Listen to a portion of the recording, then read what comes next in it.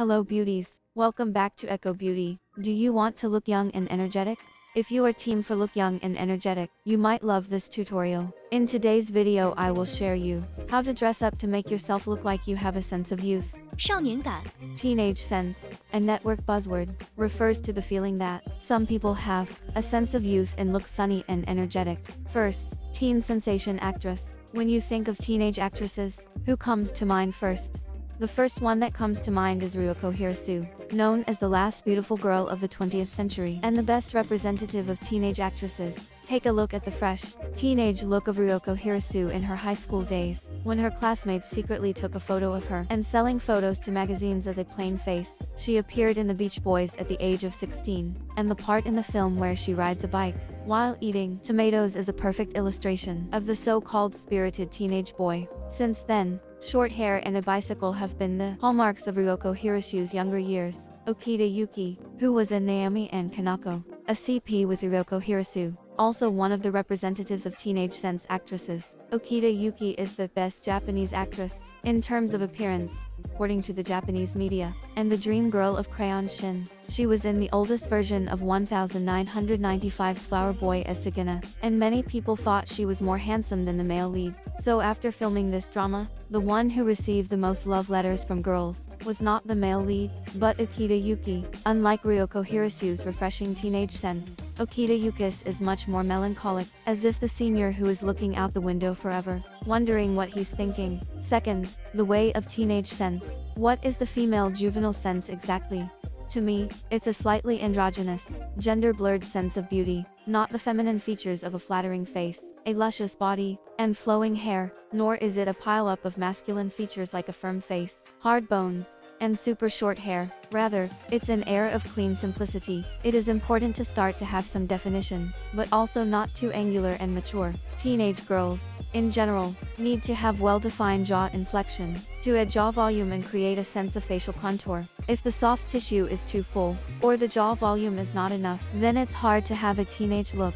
However, the jaw volume should not be too prominent either. Also, the overall skeletal feel of the face should not be too prominent, otherwise, it will look too mature for the whole person, without the translucent freshness of a teenager. In addition to a sense of contour, there needs to be some soft tissue in the face to neutralize it. In summary, the overall facial appearance, it needs to be masculine with a sense of contour and some baby fat that is not fully mature. Another point that is important for teenage look is the nose. Most of the teenage sensation actresses have straight noses. The bone sense is heavy, and the back of the nose is even prominent. If the nose is curved, and the back of the nose is low, then the juvenile feel is drastically reduced and replaced by a sense of delicate and flirtatious. Secondly, a juvenile look requires that the features are not overly heavy and there needs to be some white space.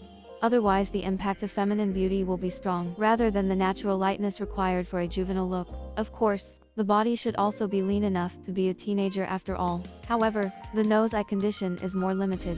The nose is not straight enough, the eyes lack radiance, and the bones and soft tissues are not light enough, especially when the actress with luscious features and a full figure has short hair. The beauty value is also far less than with long hair. In contrast, the actress who fits the sense of a teenager will also be strange if she has to dress up as a big beauty. This makes them unrecognizable, and it was only when they return to their teenage that they gradually treat their own style. Third, cultivate a sense of youth.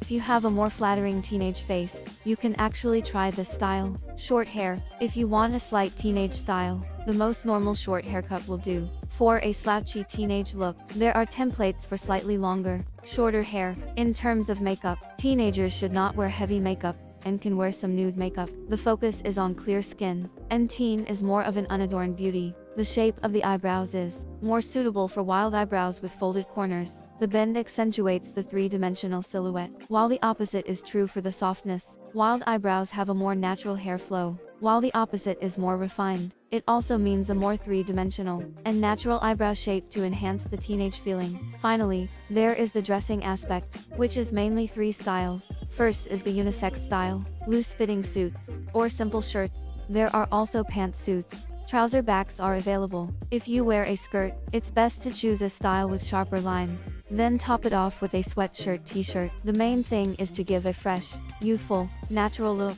Of course, the match of appearance is important, but the temperament created solely by the appearance is not long-lasting. What matters is still inside, emanating from the inside out. Teenage is more of a stubbornness and naivety, novelty and exploration. It is a scent of youth that remains. It's hard to fully define it by externals alone. There are people in their 50s with thick faces and red lips and still have the light of a teenager in their eye, while there are others in their early 20s with a clean-cut body that is already greasy.